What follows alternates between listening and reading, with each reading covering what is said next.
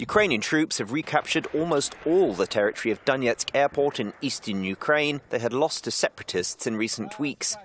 The offensive brought fighting close to the industrial city of Donetsk itself, centre of a Kremlin-backed insurgency, while shelling intensified in other parts of the region, known as the Donbass. Military spokesman Andriy Lysenko said the army's operation had returned the battle lines near the airport to the previous status quo and thus not violated the 12-point peace plan agreed with Russia and separatist leaders last September in Minsk.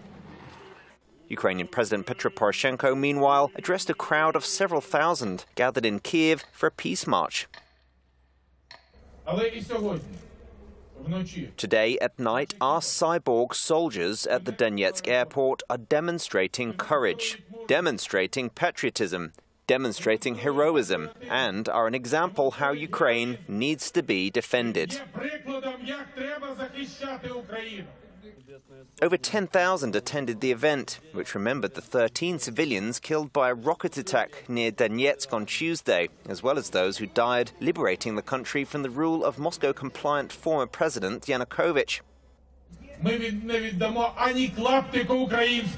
We will not give up any piece of Ukrainian land. We will return Donbass. We will restore the Ukrainian nation in Donbass. And we will show that one more highly important factor of our victory is our unity.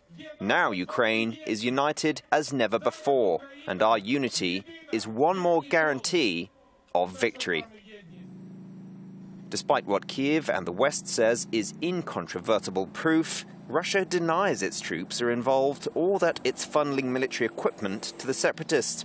With its runways pitted and cratered, Donetsk Airport has long ceased to function, but it has taken on symbolic value, with government soldiers nicknamed cyborgs and separatists hunting each other, often at close range, in a deadly cat-and-mouse game among the ruins.